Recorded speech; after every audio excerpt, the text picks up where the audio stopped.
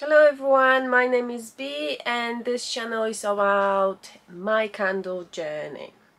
In this video we're going to cover my testing results, my candle testing results. So I've been testing 4 wicks, but in the past I also test other wicks, which I'm gonna talk about. Let's just get into it and see how it goes. So let's start with RRD wicks, which I bought from 4 candles, and the results, I'll show you that in a second, but let me just find out here. I tested RRD 47, RRD 50 and RRD 55. R47 has been tested in 20 cl because why not? And this is how I end up. There is a bit of mushrooming, and I test that 2 times, and after second Bruno, after couple burnings with RRD wicks and Rapeseed and coconut wax, I've realized the smoke, or not the smoke, the flame was dancing a lot, massively mushrooming, what else, and there was a smoke coming off them. So yeah, after couple tests, which one test is per test, I was burning them for 4 hours and I was checking the candles for every hour. Hope that makes sense. So yeah, if you're using Rapeseed and coconut wax with RRD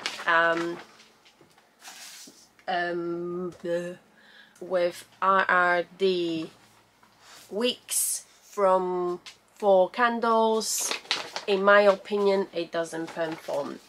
So let's move to the next one.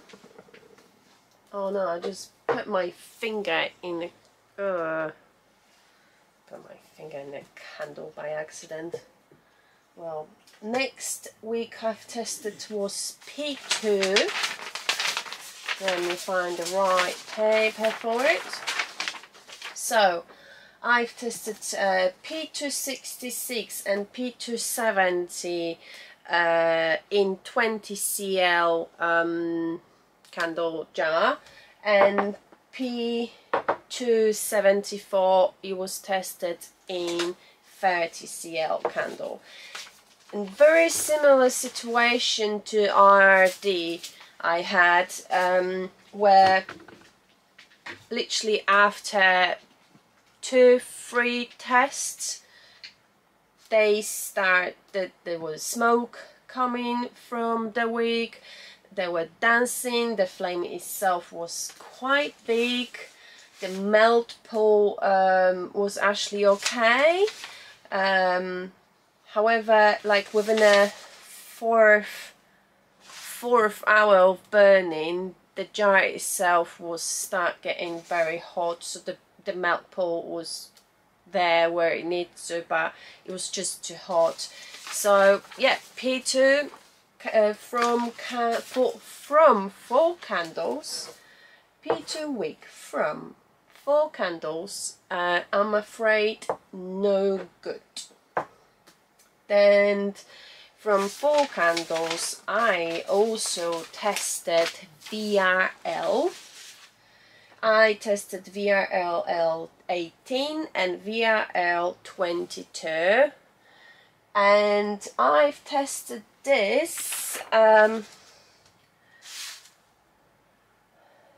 5 times. So I did 5 burnings for 4 hours, and I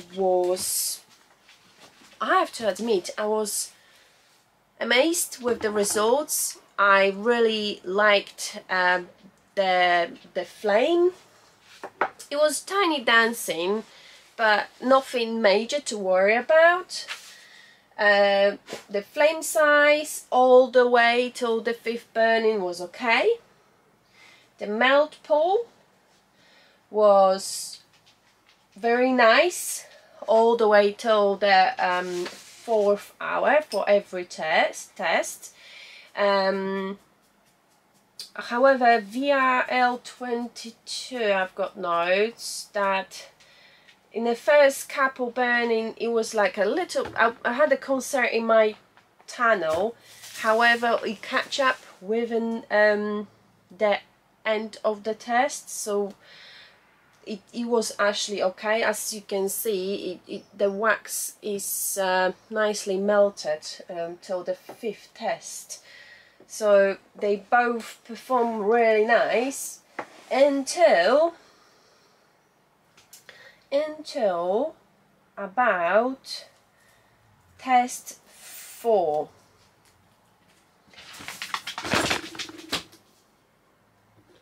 Until about test 4. On the test 4, I've noticed the wick start produced a smoke. That's why we've got black marks around the jar. So I finished the test and I decide to go for the 5th test. However, after an hour or 2 of the last test, I thought, no, I can't, I'm rejecting that one, because the smoke was just smoking coming too much. The glass start to become very hot and warm, so yeah, I had to say goodbye to those. However, now when I'm saying that, I'm thinking I might do some more testing in the future on that, on smaller wick. So if I go VRL 16, but I think the smoking gonna still appear, so I don't know, we'll see how I feel.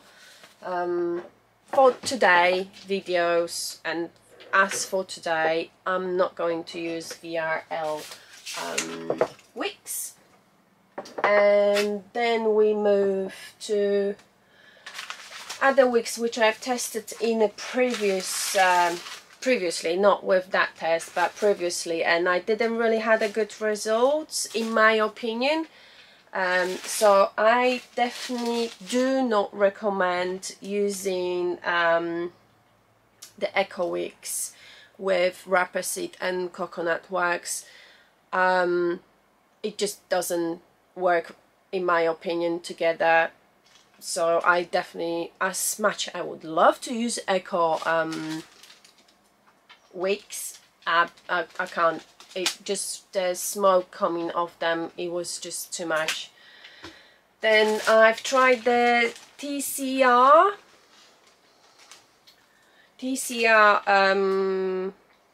wicks, and all I remember, because I didn't took notes at the time, all I remember, the wicks hasn't really performed and I wasn't really happy with the results, so that was no to that. Then I also tried LCS wicks. I didn't like them either. There was something wrong with it, so I said no more to that one. However, I had quite good result with LX wicks. So, but then when I was burning at home the full candle, there was something I wasn't really fully satisfied about. So I might go back to LX. I don't know, I'm probably gonna have to do more tests to be sure do I really want to go for it.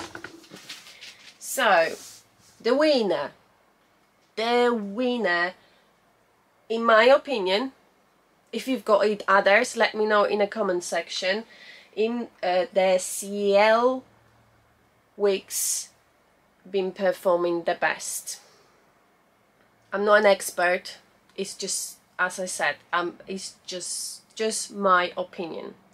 So I've tested CL10 in 20 CL jar, then I tested CL12 in 30 CL, and I tested CL14 in 30 CL. So that been tested 6 times in total. I did 6 burns. I haven't burned all the way down because the aim of this test was to find the wick. The wax don't have any fragrance, oil or any smells into it. It's just pure wax and a wick. I just wanted to see how that's gonna perform together. End of the results, I'm not sure is it really sense for me to go into details exactly every hour for every test how I was performing. However, if you want that, let me know in the comment section. I'm more than happy to do so, to talk every hour. Not to talk every hour, but to let you know what happened to the candle every hour.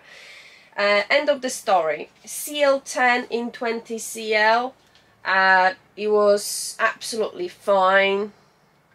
Every time when I started the flame, I don't know how to explain that, because every time when I burned it had literally every wick had a mushroom in. How to avoid that, I'm not sure. I guess maybe I haven't cut the wick short enough on the beginning of the burning. I'm not sure. If you can give me some guidance on that, I will be appreciated. There was a little smoking on CL10, which you can tell on a white jar, but it wasn't something to massively concern compared to VRL wicks. I think I need to do a bit more research about it. Now when I'm talking about it loud, I've got like a million other thoughts how and what to do in the future, but I need to stick also to my plan. CL12, I've got a bit of hair there, so apologies, that's my dog hair. CL12 end up about that with a tiny touch of mushrooming, and CL14 not mushrooming, what, tunneling, but I believe while the candle go down that will melt down, so you will get actually full melt. CL14 was performing slightly better, less tunneling. However, when I'm looking at them now, actually they both doing good job, but for some reason when I was actually testing them, the CL14 was kind of performing slightly better. I liked it better. The flame itself was okay, good size. I didn't notice anything concerning about that. The melt pour in general in all of them was okay. However, that CL12 was tunneling a bit more. That's why I think the CL14 will be better. We'll see how that goes. The glass temperature on every end of the test was actually warm, kind of hot, but not kind of hot that you can't touch the jar. What else? Some of them had a time to time the flame itself was dancing, but I'm guessing that's quite normal for the flame to dance as long as it doesn't, you know, move too much. Yeah, so we're gonna stick with, in my opinion and with my experience, my knowledge, which, as I highlight again, I'm not a specialist. We'll see how things goes, how I'm gonna get the results. But we're gonna stick with a CL label, not label, CL wicks. And next step will be to test some fragrance and see how they're gonna perform with fragrance.